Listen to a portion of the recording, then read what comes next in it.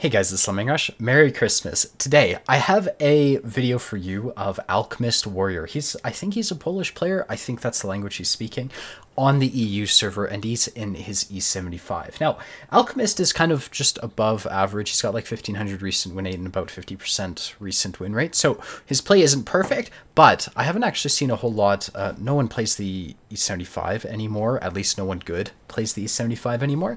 And, well, I think it's actually... After seeing him play, it looks like a solid tank. So he's on the map Mines. He actually starts off by being AFK. I doubt it's because his computer's bad or anything like that. Sometimes I've seen people will sit in base to look at where the team's going, and if that's the case, what he's done is he's seen where his team's going, if this is what he's doing, and most of them have gone to here and over to the one line, and basically he's decided to run into the rock over there. The bottom line is I think he's gone to the weak side to try to help that out. Okay, now before we get into the action of this replay, I need to thank Raid Shadow Legends once again for sponsoring this video. Raid Shadow Legends is a AAA quality game that fits right into your pocket. With over 500 champions to collect, each with their own skill trees and millions of artifacts to find and equip, no two champions will ever be the same. If you're going to play Raid Shadow Legends, the way I would suggest doing it is literally play it for the story mode. It's got to be one of the most appealing parts of the game for me. Dungeons in the story mode, when you're waiting for something to happen and you've got like 5 or 10 minutes, literally it's the best way to pass the time. So can't recommend them enough. If you're going to play the game, check those out first. This month, Raid Shadow Legends released their biggest update ever. The main event is the Doom Tower. It's a giant tower with 120 floors, a bunch of secret challenge rooms, and 12 bosses that you get to take on. On top of that, they're also releasing 14 new champions and a whole host of holiday events and tournaments. There's really never been a better time to start playing. The Raid team are giving away a bunch of new free goodies and a special champion to help get you started on the new tower. The Bulwark champion is absolutely awesome in Clan Boss, and he's also going to be a huge help in the Doom Tower. If you want to get a head start in Raid Shadow Legends, all you have to do is hit the link in the description and you'll get a free Void Champion Bulwark, 50 gems, an XP booster, some energy refills, and an Ancient Shard as soon as you get in-game. All this treasure will be waiting for you here after you sign up with the link down below. So he comes over to here. The enemy team is very weak in the mid, but they have a T30 over there. And in front of him, he's got an AMX M445, T10 Bizante, and another Bizante, and a Mausch. Basically, he's got the entire enemy team in front of him, and his mid is, well, should be very supported by TDs, and he's fine. So first shot of the game is on a Bizante. He's from this flank right here. He's got an AMX right behind him who's kind of blocking him, but he's going to just change the angle and it should be fine. And now there's an IS-2 and a T10. Now, as these guys push through, you can see this happening. He's actually just sitting here. I have no idea why. The reason I'm showing this is not because of his AFKing on corners. He's actually positionally very strong right here. So even though he's not the strongest of players, and you can just straight up see it in how he's playing, what he's done is he's positioned himself really nicely. He's in really good spot to shoot people pushing into him. Then if you also look at what he's got behind him, he's literally got 3 tank destroyers back here. And what you'll find is on this map right here is if you take a position like this, where Alchemist Warrior is, he should have a very easy time dealing with the T10, no matter how good he is, because he's got 3 tank destroyers behind him. Now, if you've been watching the map, he's lost the mid. That happened way faster than I could have ever guessed, but you can see his team's actually down 4 tanks, and he's got a T10 in front of him. So he takes the shot, goes in, the T10 bounces, that's great. And then from here, he's got a Bison, I don't know how to say it, I'll just call it a Bizante because that's how I assume. He's got a Bizante and shit in front of him, and well, he takes an easy hit from the IS-2 by just sitting in the corner. Definitely would not advise that, but in general, the position's good. So he pokes out, bounces a shot, gets penned by the IS-2. He bounced the T10 shot right there, and he's able to put the shot into one of them. That's the IS-2, I think, that he penned. And now he's got these 3 tanks right here, and he's able to just basically poke out once again. And this one, you know, these tanks are fairly easy to pen. They're not exactly armored Russian heavies in front of him. So this guy's side scraping kind of badly. He's able to put the shot in. The German accuracy typically won't do that reliably, but that shot goes in. He's up to 2,600 damage, despite being shot twice and penned twice, I believe, at this point. He's only lost about, 500 HP. So he's got 1,300 HP, and he's going to need it because he's about to get flanked. There's a Barask pushing in behind him, a T30, and an ISU. So pokes out. Falls back in time, the T10 misses his shots. That was actually pretty solid of him.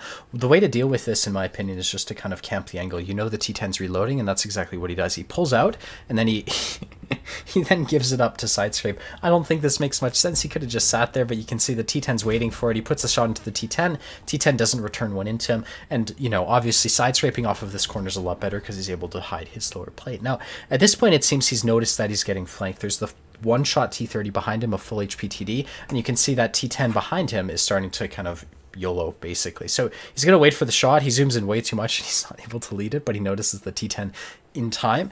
From here, it's a very easy shot in the T10 if he decides to push, but you can see the TDs, the ISU 152K just killed the T10.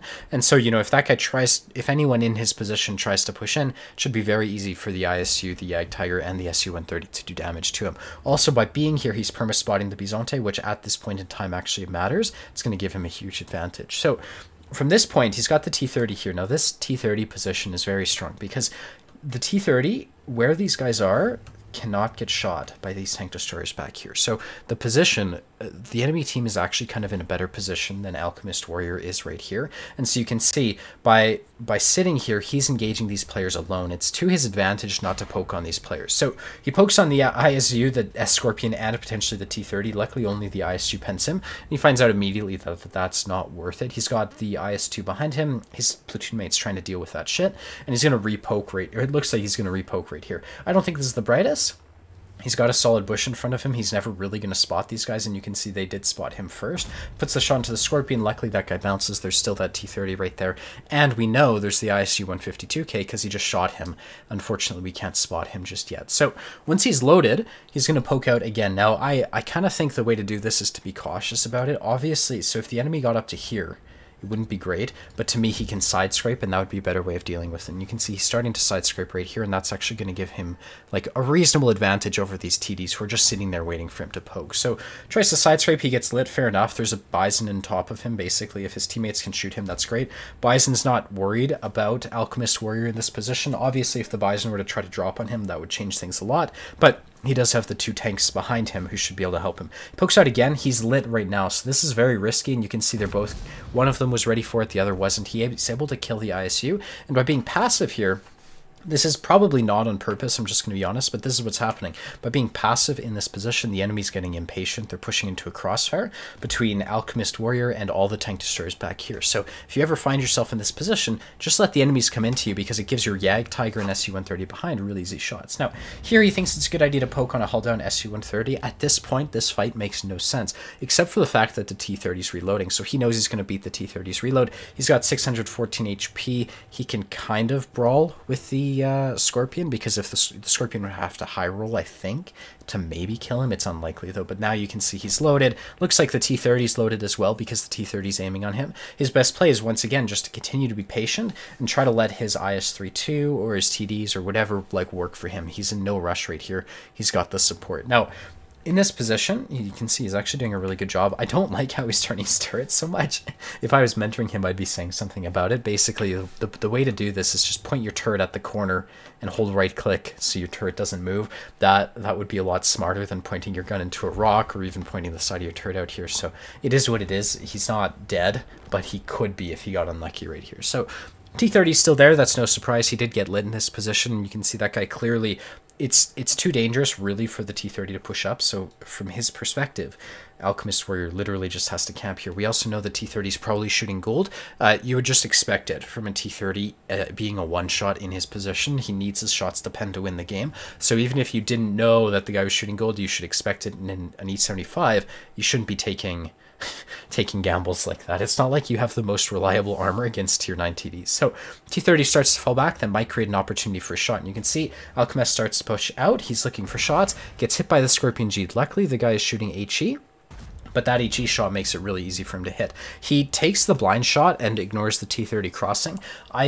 I think the blind shot was fine to take, but I don't think it was likely. In most cases, the SU-1, the Scorpion G, would have kind of fallen back after shooting, just in case he got lit. But there you go. So the SU-130 in the back manages to kill the guy. His Yag Tiger's dead. He's only got the SU-130 supporting him, and he's now basically a high roll for the Scorpion G. So poking out on the Scorpion G like this is okay. The way to do it is to poke your turret out, fall back before he can reload, wait 3 seconds, and see if your Sixth Sense went off. And you can see all these bushes here are giving the Scorpion G the advantage in this situation. So how do you deal with it? Well, you basically have to hope the Scorpion G isn't a great player, because if he makes a mistake, it's kind of the only way. And because he lost 100 HP up to this point, it's not really intelligent to take any risks. They also have a Barask who's probably on the hill. They've got a Pershing, a 430. Those are the only tanks left alive. So he pokes out, and you can see he's just sitting here. That lets the Scorpion G shoot him, but he's able to spot the SKG. Now, the SKG is on 617 HP.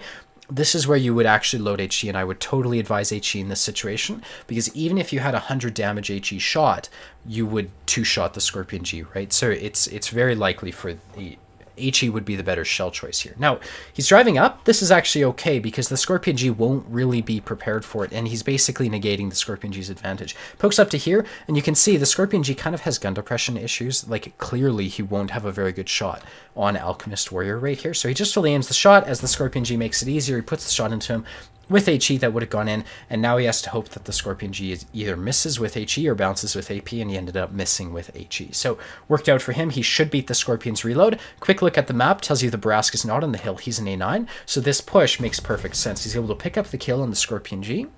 And then from here, quick look at the map again, there's now an Object 430 on the hill. Now that 430 wants to kill Alchemist Warrior here, and as you drive up this ramp, especially if you were to come around these tanks, you give the Object 430 really easy shots on you. So what he's doing is he's falling back. This is the right play. You open yourself up to being cliff dived by the 430 right here, but you know, he's got an IS-32 over here. He needs to support the guy. This is ultimately the best position, keeping the 430 permalit, supporting the IS-32. This is where you'd actually want to be right here. Now, you can see the 430 is falling back. Now, that's going to create a bit of an opportunity, because once Alchemist Warrior goes dark, he's not dark yet.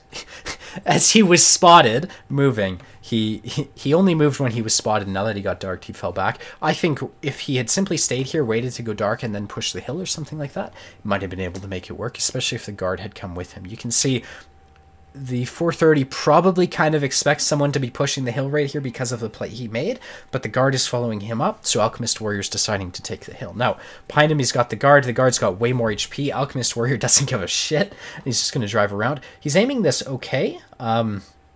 The 430 is typically going to be held down in this position anyways, so there's not really a whole lot you can do. Obviously, he's hiding his lower plate reasonably well by climbing up the hill like he is, and the guard just doesn't give two shits. He's YOLOing into the 430. He misses his shot. The 430 misses his shot as well. And, well, Alchemist Warrior's only left with one option right here, and that's to push in. Now, looking at the map, because I'm going to do this, you don't need to watch the 430 die. It's irrelevant. Where do you think the Barask is? Because you've got a platoon mate pushing down the zero line. Where the hell could the Barask be? Well, the best position for the Barask would have been to come up here and obviously flank Alchemist Warrior. Now, from the information he had, he's probably, like in 9 times out of 10, you'd expect him to be somewhere back here or somewhere back here. This is going to be the best play for him. If he was trying to break the camp, he'd go to the one line and try to push that side because he already had a teammate on the hill. But if he was trying to flank Alchemist Warrior, his best play would be to come from here, or wherever the hell he is, and just YOLO in, kill the tanks on the hill, and try to help out his 430. Now, that's not exactly what's happening. You can watch the map after he gets the kill on the 430. Alchemist Warrior hasn't realized this clearly, but, you know, that would be the issue right here. So we don't know where the Barask is. Alchemist Warrior's done 5k damage. He's just kind of trundling up the hill right here, and his platoon mate is basically storming into the cap. Now, platoon mate's not dead, so it kind of implies the Barask is not in the strongest position on the map, which would be here, given the circumstances. And so the IS-3's not dead, so he's not there. Aiming back here doesn't make much sense. Now, because his platoon mate hasn't spotted anything, that's great. He's now aiming at a random bush. I really don't know. If I were to guess where this guy would be, I would say K5 or behind the buildings in K9. You never know, like, who you're dealing with unless you have XVM. So it's very possible he's just sitting right here, telling his teammates to cap. That's the Reddit D. He's got an SU-130 pushing through the middle of the map, and that guy spots the Barask. So the Barask probably went over to the one line to try to break what he perceived was a camp, and it definitely was a camp. His idea might have been to push the one line, kill the guard, get behind the E75, and so on and so forth. Would have been a really reasonable position. Now, Alchemist Warrior is just sitting here. It's not even angling. Doesn't give a shit. The Barask will have the camo in this situation to outspot the E75, especially if he has Binox or something, which is actually pretty common on the EU server and even on the NA server. So it's possible that he gets lit right here, even without shooting. And this angling, I don't think it's the brightest, not gonna lie. So there you go. He gets lit. The the Brask misses his shot or bounces or whatever. Super lucky because he could have died right here. The SU-130 picks up the kill. And ultimately, that was not a purposefully played game, but I thought it was really solid in result. And, you know, you could be a much better player and abuse this position way more successfully than Alchemist Warrior did, or you could be an average player just like he is and have probably similar results. So let's go take a look at the end plates and we'll go from there. So the E75 is a very unpopular tank, and that replay was actually really well played. You would kind of expect it to be a Mastery Badge first class on any other tier 9, but, you know, no one plays the E75, so there you go. It's a Mastery Badge, high caliber, steel wall, Brothers in Arms. I can't say it was amazingly played because I don't think it was, but he had an amazing result. 5,561 damage, 3 kills, 14 shots fired, 12 of them hit and penned. He ended up doing 2,770 blocked damage, 2,285 spotting, and you can see his position was very strong all around. He got a lot of spotting, he got a lot of damage, and, you know, anyone can actually, like, he made so many mistakes that, you know, whoever's watching this can totally go home and try this play. So, yeah, that's the video. If you want to see more, be sure to hit the like and the subscribe button, and I hope to see you around. Later, guys. Bye-bye.